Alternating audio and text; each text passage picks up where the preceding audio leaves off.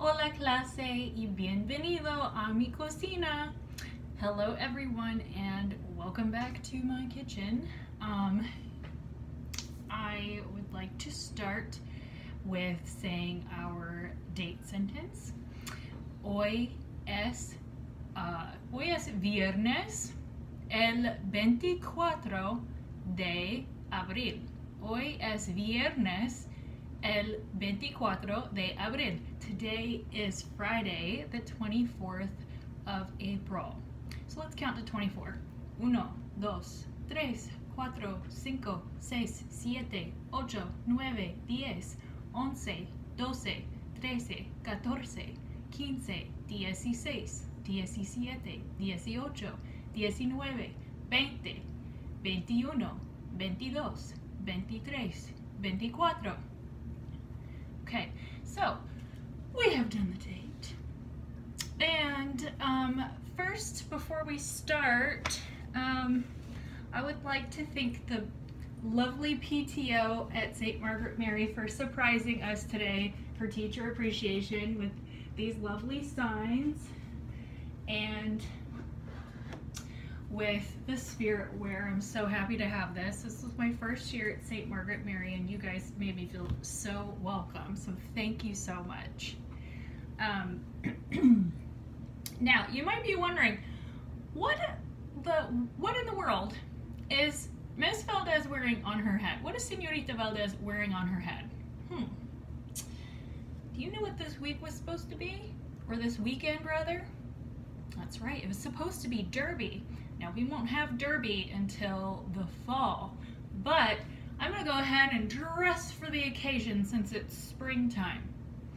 And I thought I'd wear my fascinator that I got last year. It's quite flashy, isn't it? I can wear this one, but I think since I'm going to read you a story today, I'm gonna wear one that's a little bit more practical.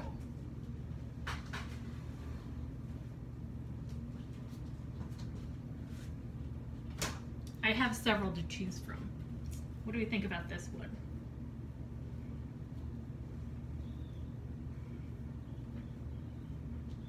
That better? Yeah, I think that one's a little bit more derby-ish. At least it doesn't hang in my eyes as much. Okay, so first grade. Last week we talked about a job that works with the human body. Now since Derby is this week, the animal that we focus on the most is what? Un caballo. Un caballo. What animal do you think I'm talking about? If this week was supposed to be Derby, what animal do you think we'd be talking about the most? Un caballo. Can you say un caballo with me? That's right. That's the horse. Now, a horse, just like every other animal, has body parts just like people do. And there is also a person responsible for taking care of the animals and their bodies and their health as well. Do you know what that's called? That's right. It's a veterinarian, or in Spanish, veterinario. Veterinario. So we're going to read about the veterinario who cares for the bodies and health of our pets and all the animals. Hopefully my cat makes an appearance and we can talk about some of her different body parts too. All right. Cuando crezca, será veterinario. When I grow up, I will be, or when Elmo grows up, he will be a veterinarian. Visitar el zoológico es una gran idea. Visiting the zoo is a great idea. Elmo y Big Bird han ido tantas veces que ya saben el recorrido de memoria. So they've been so many times they know it by heart.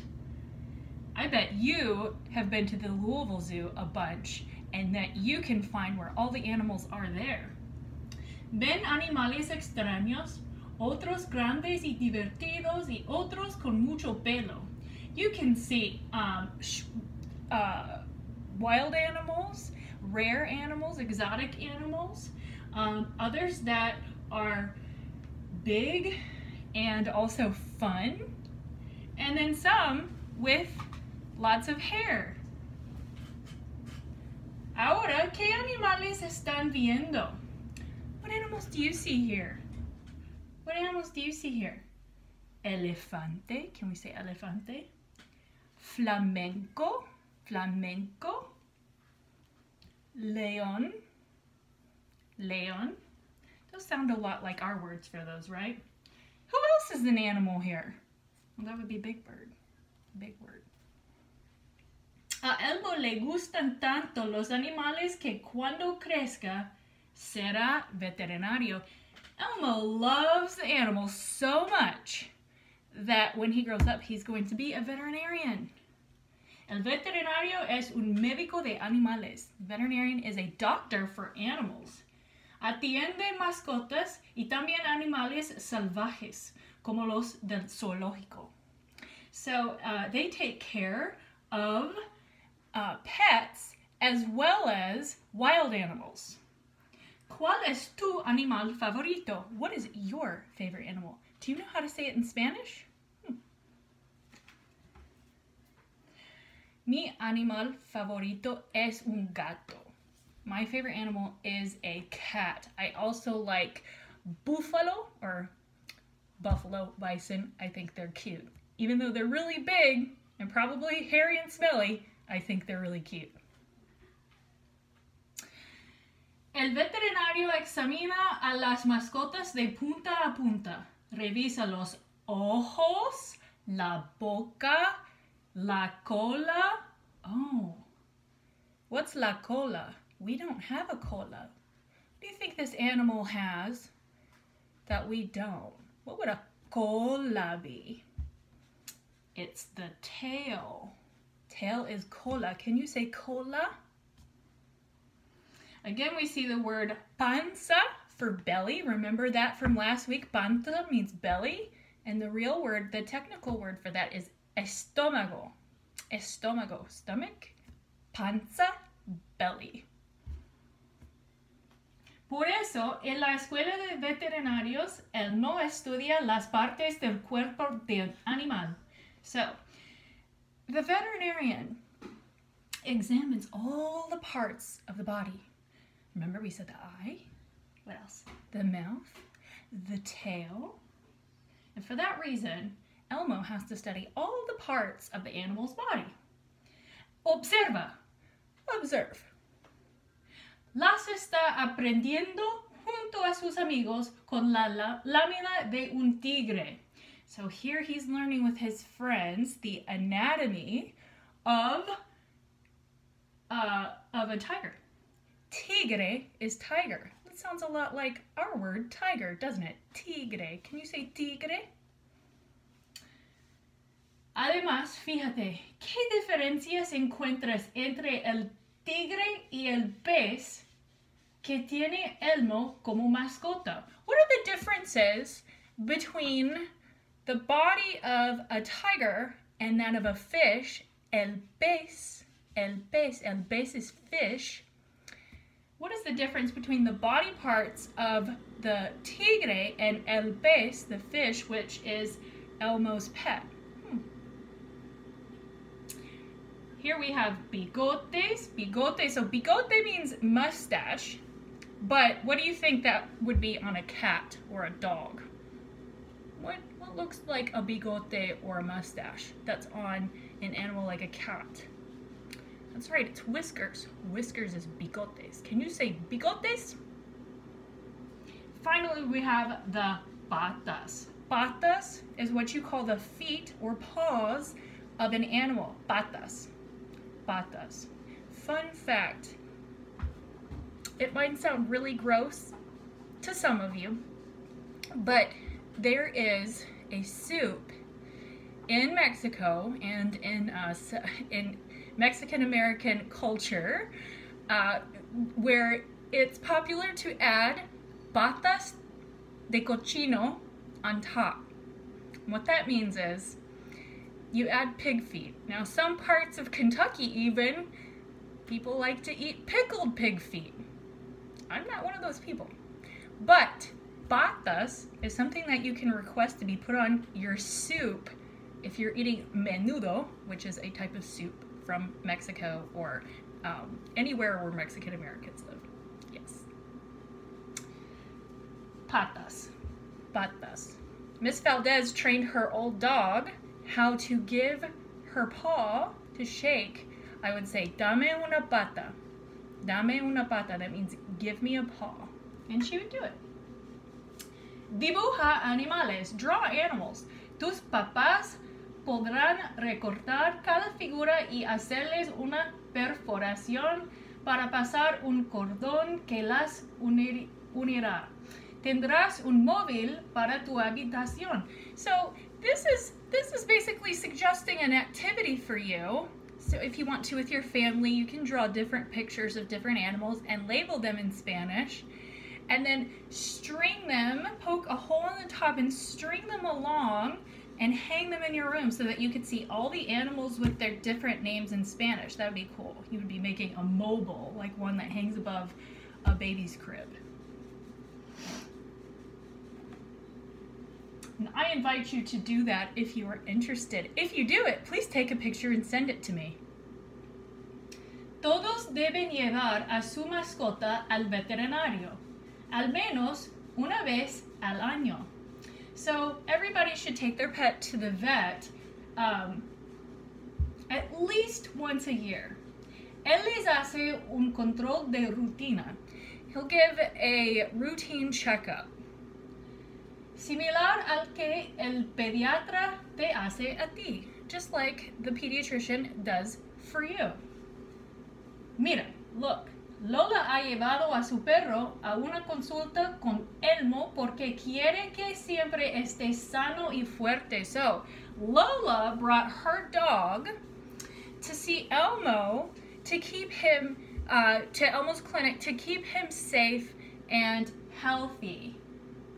Or healthy and strong, I should say. Fuerte means strong, sano means healthy. ¿Ves cómo lo está revisando Elmo? Está controlando su peso. So they're weighing him right now. They're trying to see how much he weighs, or she. It looks like a she. It's got a bow in its hair. Observa el consultorio del veterinario Elmo y encuentra los objetos que usa para atender a los animales. So we're going to look at what tools the veterinarian Elmo uses to take care of the pets. Vendas, or bandages. Camilla, again, a cot or a hospital bed. Balanza, just like we use a balanza to weigh ourselves, a scale, you use a balanza to weigh your pets. Estetoscopio, the same thing that we use to listen to heart and lungs of humans, we use for pets, for animals. And finally, el termómetro. The thermometer takes the temperature.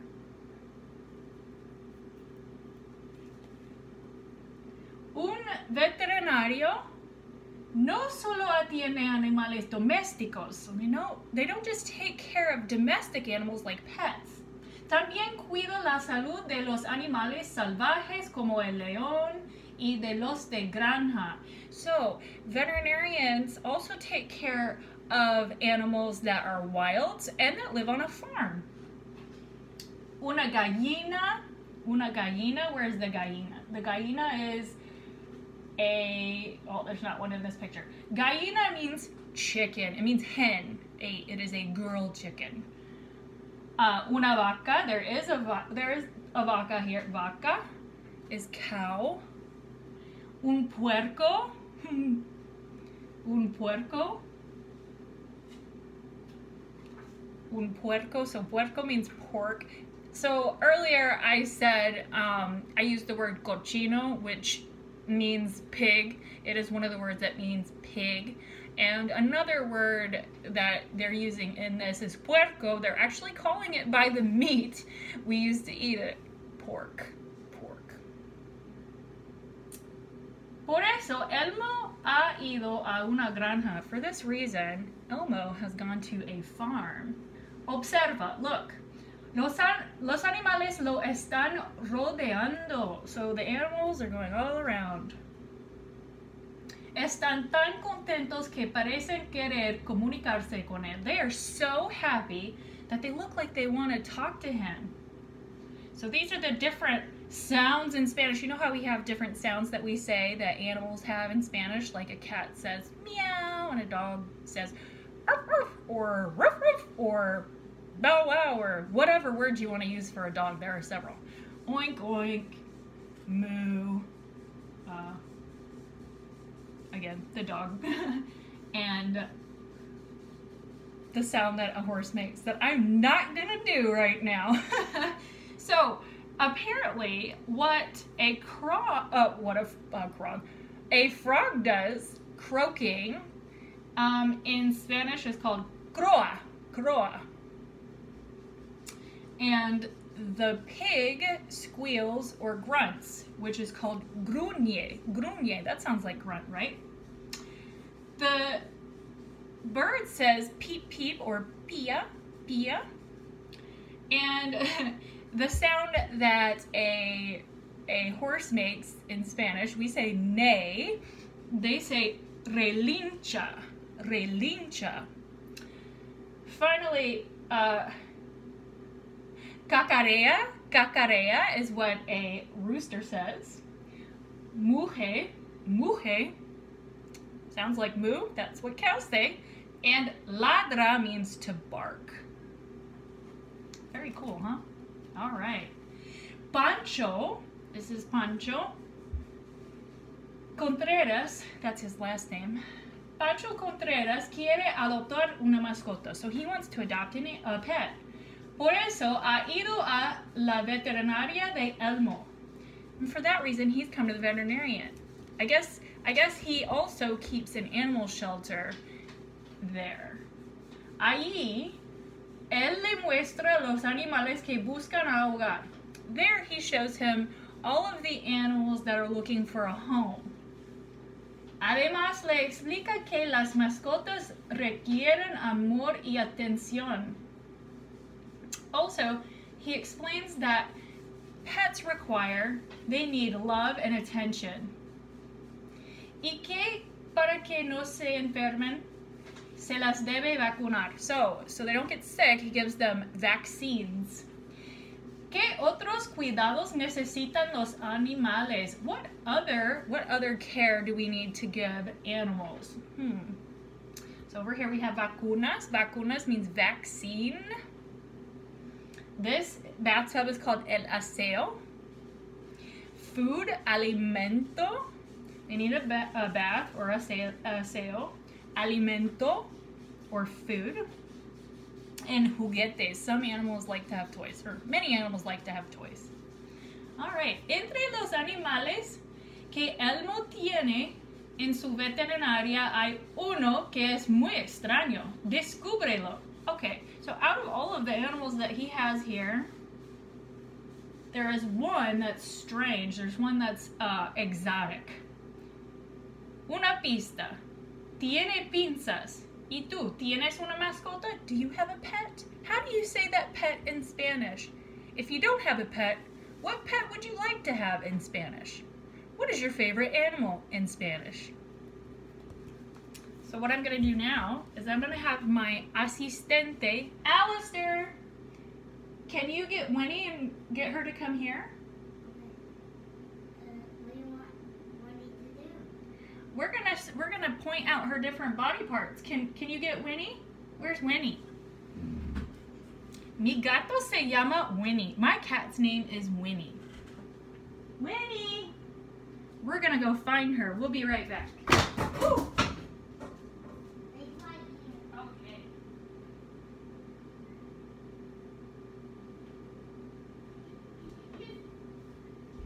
Okay. Ah! She's a little nervous. What sound did she make? She's not having it. Let's see if we can calm her down. She might not be willing to let us identify her different body parts in Spanish today.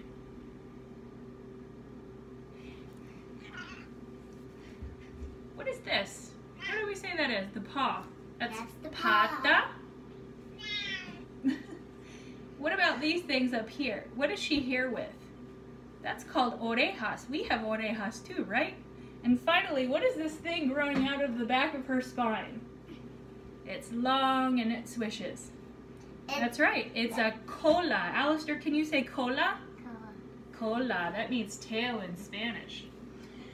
Okay, clase. Gracias. Buen fin de semana. Los extraño mucho. I miss you very much. Have a good weekend. Adios.